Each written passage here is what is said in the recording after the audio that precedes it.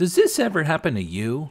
When you go to use your ratcheting tie-down straps, they're all in a jumbled up knot. Or, when you're trying to wrap them up nice and neatly to put them away, they explode and you find yourself in a tangled mess.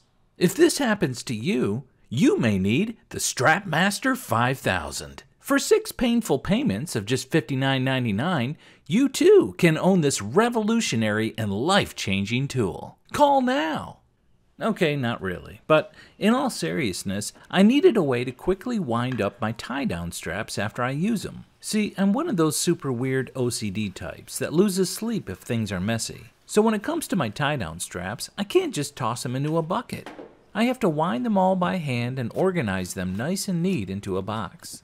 Well, doing this by hand takes forever, so I needed to come up with something that would help me do it much faster.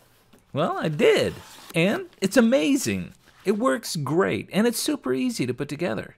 Let me show you how I built it. First off, I didn't really have anything planned or a drawing to work from.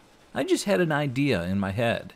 Usually, I come up with the idea, and then I draw it out using some CAD software like Fusion 360 to see if it'll even work.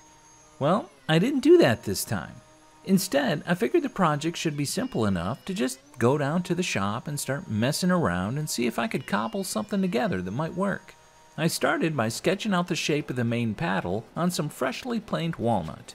I just freehanded this, but I probably shouldn't have because it turned out a little asymmetrical, and my eye kind of twitches a little every time I notice it. Over at the bandsaw, I nip off the excess. Yes, I know I have the wrong blade on for this, but I was far too lazy to switch it out.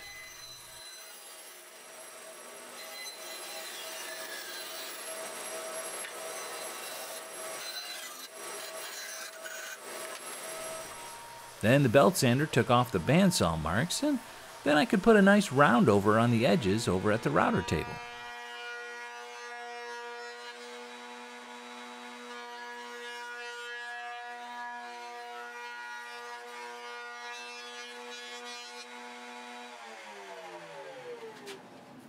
Now I need to punch a hole through the center of it for the main twister thingy to stick through. I chucked in a 1-inch Forstner bit, and then I drilled at my mark. I was sure to not blast all the way through, though. Instead, I stopped once the tip of the brad point went through so that I could drill from the other side to complete the hole. This eliminates any tear out, and it keeps things real crisp. A little bit of sanding, and the paddle was done, and ready to deliver some spanks to some unruly children. Next up, I need to create a dowel to fit in that hole. I start by ripping down a perfectly 1-inch square piece of stock on the table saw. Then I can chuck in a 1/2-inch roundover bit into the router, and then I can take off each of the corner edges of the piece I prepared. I made sure not to do the whole thing, but rather to leave a portion of it still square. This just makes things easier during this step since I'm not trying to push the whole piece past the router bit.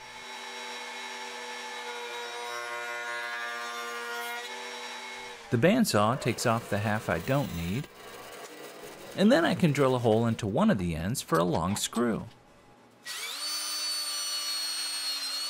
I drive it in a ways, and then I clip off the top half of it since I was feeling rather destructive, and this satisfied my rage. At this point, I could chuck it into my drill and sand it down just a bit until it was a perfect fit into the hole of the paddle.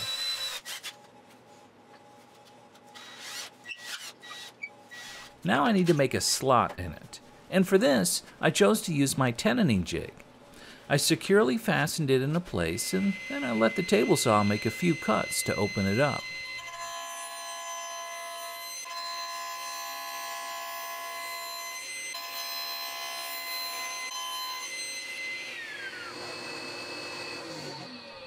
A little bit of hand sanding, and the end of the dowel looks pretty good.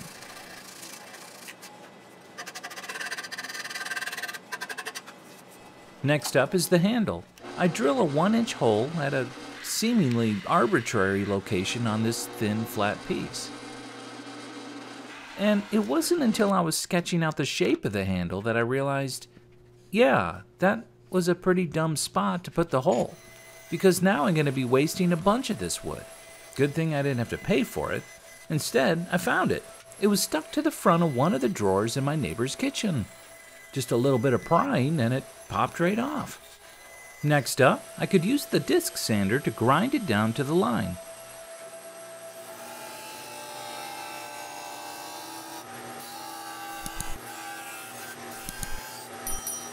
And then I followed that up with the belt sander to refine the shape. After that, I put on a round over onto it back at the router table.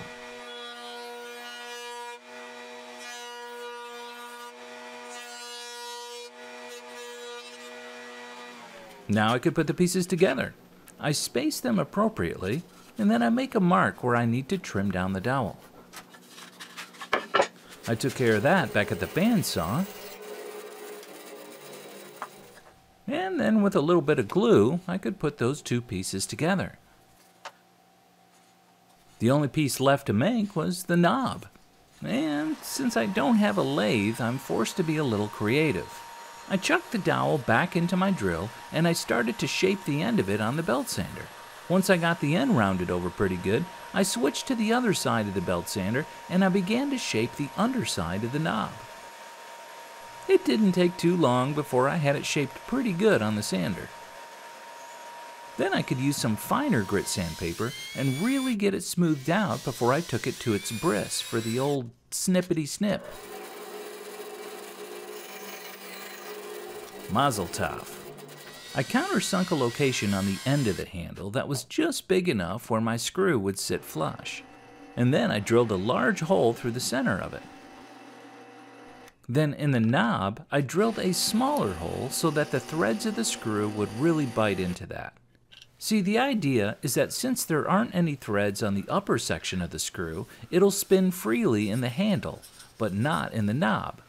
This will let you turn the handle easily while holding firmly onto the knob. I added some paste wax to the threads of the screw and into the hole of the knob. Then, using a screwdriver, I gently sent this flat-headed beauty to his new home. So now I actually had my first chance to test this thing out. I unwound a strap and then I fit the hook of it into the slot on the end of the dowel. Then, while holding the strap flat, I could wind it right up. I was actually pretty surprised just how well it worked. How cool is that? That's awesome. Next, I rubbed on some Danish oil to bring out the color of the walnut and to give it just a little bit of protection. I really like how simple Danish oil is to apply. You can't overdo it, and it makes its way down to all the nooks and the crannies really easily. And since this thing is so awesome, I had to give it a name. So I fired up my laser and I burned it right into the underside of the paddle. It turned out awesome. This thing really did turn out great. The black walnut is gorgeous, especially with all the sapwood to heartwood transitions. Plus the dowel, the handle, and the little knob turned out fantastically. Not bad for not having a lathe, right?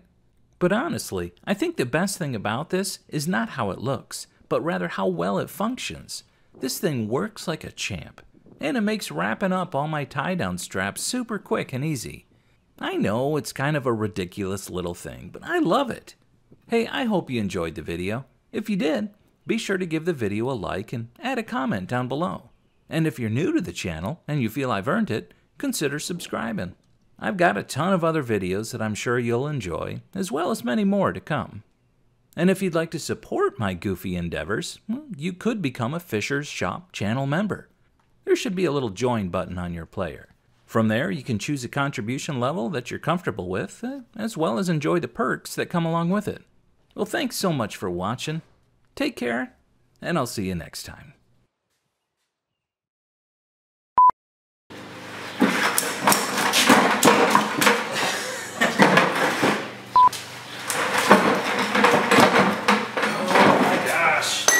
Why did I tangle this up so much? I tangled all this up for like a 2-second clip, and now I'm going to spend about 2 hours undoing it all.